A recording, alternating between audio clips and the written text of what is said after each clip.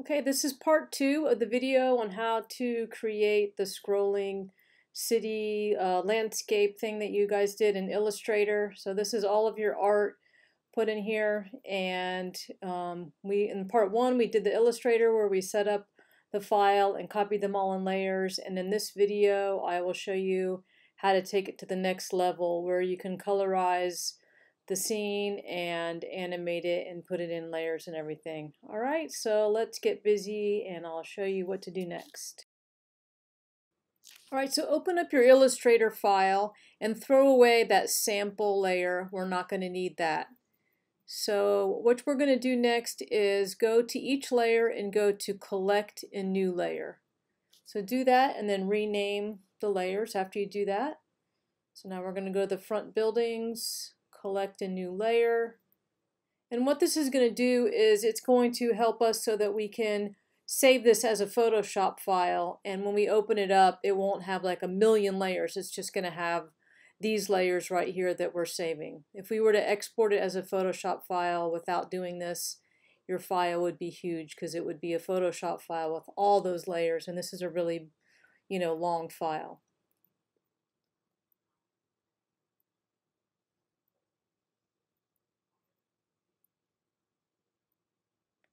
So you don't so do that to all the layers and rename them, and then you are ready to go to File, Save As, just save your file as an Illustrator file, have a backup, and then go to File, Export, Export As, and choose Format Photoshop, PSD. Make sure it's RGB, leave the resolution at 72, and make your settings like this. Make sure you check maximum editability and make it look just like that.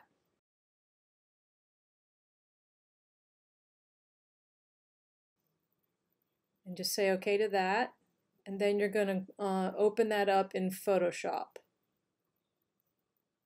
So File, Open. Alright, so once you open this up in Photoshop, the first thing that you're going to want to do is merge all these groups. So click on the group and go to Merge Group, or press Ctrl E. And then that will flatten those two folders into just one flattened folder, or one layer for each thing. So go ahead and do that to each layer, each one of those top groups. Click on it and press Ctrl E. Alright, now you can see we have everything on a separate layer. I'm turning all of them on and off just to check everything out.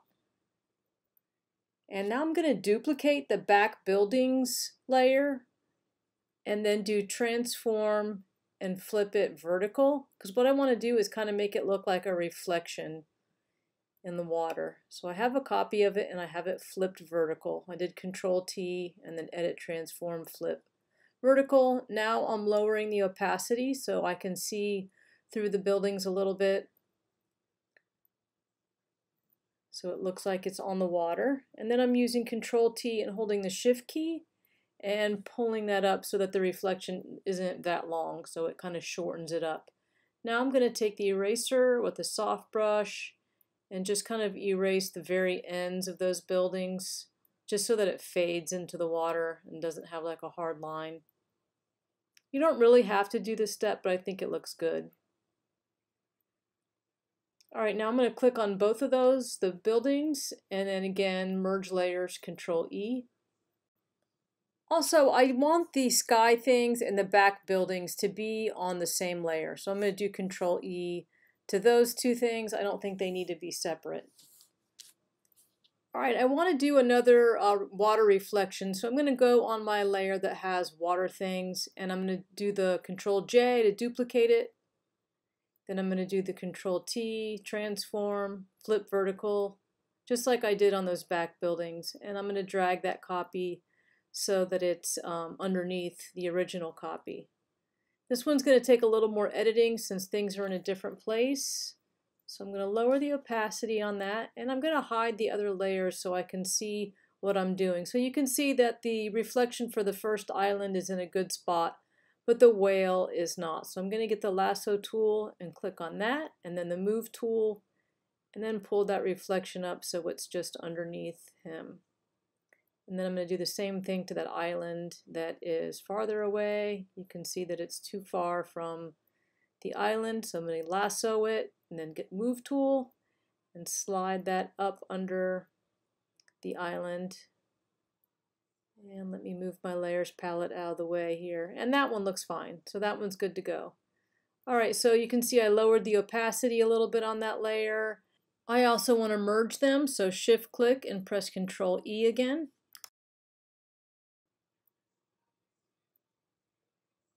All right, now I'm going to get the eraser tool and erase some of those reflections a little bit because they're a little bit too strong. So make sure you get a soft brush and just erase the very edges of it so that you can only see the reflection close to the object, and then it kind of fades away. And like I said, this isn't necessary. You don't have to do this on yours, but I think it's a nice touch.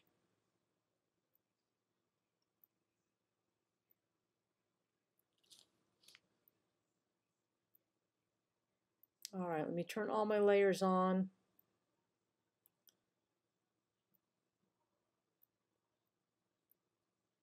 Now I'm going to get the crop tool, and I am going to pull this image area out twice as big as it already is. Doesn't have to be a specific length, but pretty much double that area. And then press enter once you get it to be that big.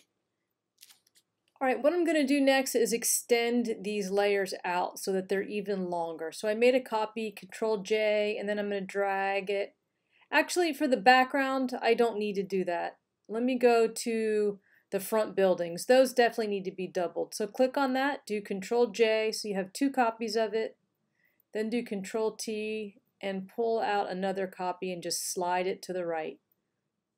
And then you can press enter and then shift click both of those and press Control E, and now they're on the same layer. Let's do the same thing to the signs copy. Do Control J, Control T, slide out another copy of it, press enter, then click both of those and do Control E to merge them together.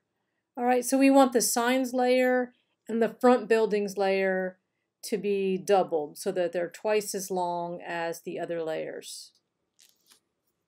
All right, what we're going to do next is, let me go ahead and delete that extra background layer. We didn't need that one. Just merge them together. Okay, so we have our signs, we have our front buildings, checking all the layers. All right, everything looks good. We are ready to start a new file. So go File, New, choose Film and Video, and choose the 1080p. And this is where we're going to make our animation. Do Control H to get rid of those guides because they're kind of annoying. What you're going to do next is copy each layer into this new document. So do Control A to select all, Control C, and then Control V to paste it. And rename all your layers again. So I'm going to name this background. You can get rid of that white background that it came with. And I'm going to use Control T and hold the Shift key and just make this a little taller because there was a little bit of a white line there. All right, now I'm going to go on the back buildings layer and copy that and paste it in. Then do Control T and just line it up so it touches the left side of the screen. You can nudge it with the arrow keys and press enter. And now I'm going to go and name this my back buildings. So basically what we're doing is just recreating that layered file, but in the new document, which is the size of a video, the 1080p.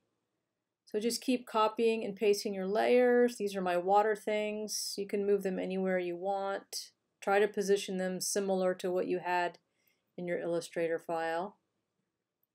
I'm checking to see. I need to move that to the right a little bit. All right, now we're going to go to the front buildings, and we still have Control A, everything selected, Control C to copy. Now Control T to move your buildings down at the bottom. So line it up at the bottom left and name this front buildings. And then our final layer we need to copy is the signs. So Paste that in, name it signs, and then do Control T and just move it down at the bottom. You don't need to move that all the way to the left, kind of move it to the right a little bit, depending on how you had it set up in your Illustrator file.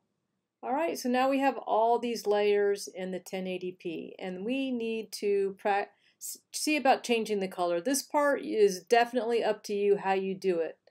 Okay, I'm clicking on an adjustment layer, and then I chose gradient, and I'm just going to choose one of these gradients and experiment.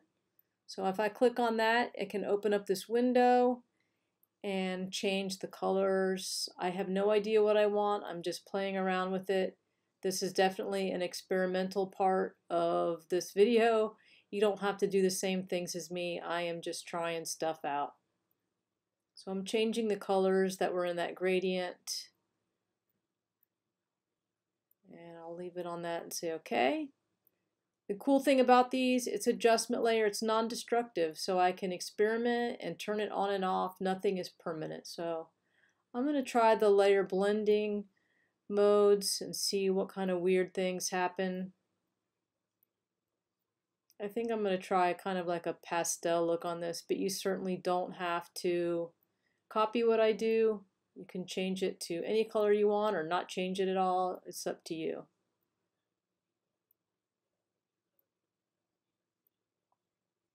I think I'm just going to leave it on lighten, kind of have this pastel look. All right, you can close that when you're done. You can always go back and edit it too, though. You can lower the opacity if you want. And also remember that this is a layer mask, so you can go on your layer mask, click on the right, you can get a black brush, and you can paint over it to kind of erase it so that it's not, let me put my opacity up a little bit on my brush. You can kind of erase it with a layer mask so that it's not as, so that that color filter that you added is only maybe on part of it, so that all the buildings kind of look like, I don't know, it kind of looks like South Beach, Miami with those pastel colors. So you can just experiment with that and turn it on and off. You can use hue and saturation instead if you want, anything really. So I'm just going to go ahead and leave it on this for now. If I want to edit it again, I can click on that thing and it lets me change things again. So that's the cool thing about these layer masks. You can change them. They're non-destructive, so you can edit them even after you've already applied them. All right, I think I will just go ahead and leave it like that for now. And now we need to open our timeline. So go to Window, Timeline, click Create Video Timeline. So now you can see we have a timeline. Let's move the Layers tab out of the way. And at the very bottom, see that slider? Go ahead and put it to the left so that your timeline bar is small, because we're going to extend this way out. I would say make it about 40. So you're going to have to reduce it an awful lot to make it fit all the way to 40. So keep going all the way. Obviously, if you want your animation to go real slow, you would make this even longer, but for this purposes, we're just going to go ahead and make it 40, which the animation is going to be a little bit fast at that, but it's okay. So then go ahead and drag all your bars so that all the layers last for until 40. That's how long the layers will stay on. All right, so now we have everything on 40. Let's open up layers again, and you need to convert these to smart objects. So click on the layer, go over there and click Convert to Smart Object. You cannot animate unless you do this. I sometimes forget this, so this is a really important step. Click on each layer and convert to Smart Object. If you don't do that, it won't animate. I can leave the back layer and the gradient map on the top with not being smart objects because they're not going to move. They're going to stay still the whole time. All right, let's start off animating the front buildings first. So open that window, click on your transform and get one of those little keyframe diamonds. Then go to the end of your timeline and go back to where those diamonds are and click on one again, so you have two diamonds. And now do Control T and move your buildings layer all the way till it stops on the other side. All right, and let's test this out. So now you can see when it's at the beginning of the timeline, it is over there, and as you progress through the timeline, it ends up going all the way to the end. All right, that's going to look good. Let's go ahead and do this to the signs. Click on Transform. Remember to keep the playhead at the beginning.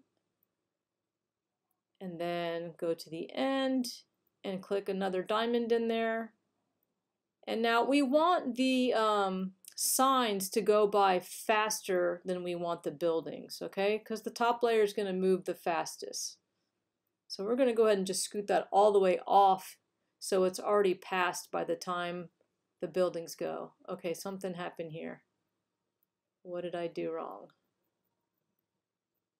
Let me go back to that keyframe diamond and do Control T again. All right, I think it just did. I think I forgot to press Enter. So move it all the way off your board and press Enter. Now let's try this again.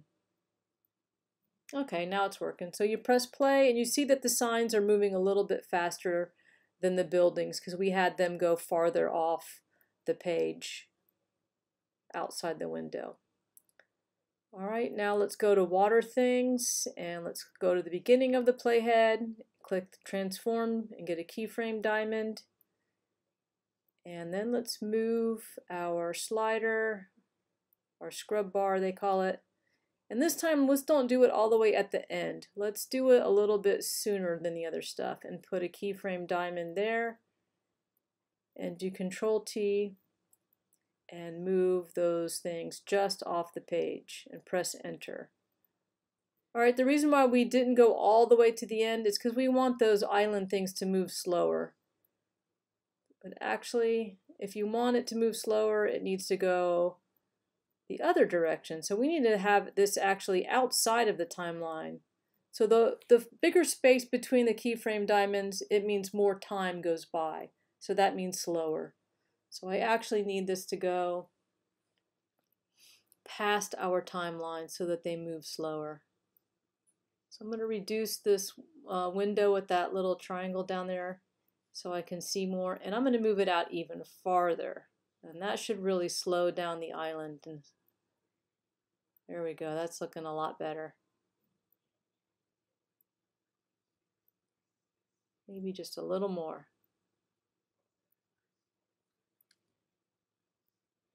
All right, now let's go to the back buildings. Put your scrub playhead at the beginning. Put a transform keyframe diamond. And this time we are going to do that again. Press another transform keyframe. And we are going to move the buildings to the end of the page again. And press Enter. Now this one we want to go even slower. So it goes way, way out past everything, because we want those to take a long time to go across. All right, so that's not too bad. This is going to take some tweaking at first, like you won't know how to time things, but you'll just get used to it. You just make 2 keyframe diamonds and you just keep sliding them until they become the speed you want. All right, when you're done, make sure you save your file as a PSD. That's so that you can edit it. If you want to change anything about your animation, you need to save a PSD. And when you're ready to save it as a movie, go to File, Export, Render Video. All right, you can pretty much leave it on the default settings. Pay attention to where it's saving it so you know how to find it, and then press Render.